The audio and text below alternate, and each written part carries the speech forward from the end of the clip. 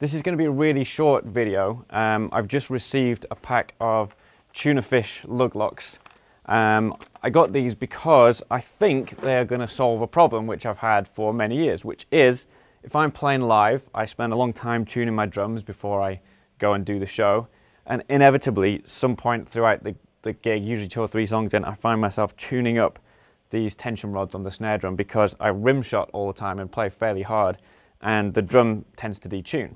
Now this drum actually came with built-in lug locks which screwed onto the tension rods, and you kind of locked them against the lugs.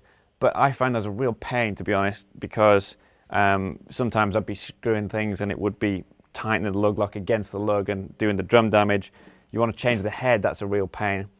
I've had other lug locks in the past which slid over the top of the tension rod and pushed against the hoop, but the ones that I had never really worked. The tension rod would always slip through because they didn't fit properly, or there would be problems. So basically I've just given up on them. And then I saw this advert for these tuna fish lug locks and they look like they're going to do a really good job. So let me give you a closer look. This is a single tuna fish lug lock. Don't know if it actually looks like a tuna fish or not. On the back you'll see basically it's got this star-shaped hole in it, which means that it can fit over the square tension rod pretty easily. If you've got Sonadrums with the slitty tension rods, then you probably can't use this. But basically, all you do is put it on top of the tension rod, push down, and then you make sure that the tail is pushed against the hoop.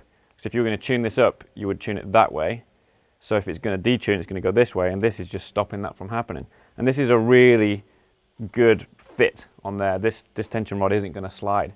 And that's it. I'm probably just going to put a few on these lugs where I tend to rim shot. You want to take it off, you just pull it up, that's easy enough.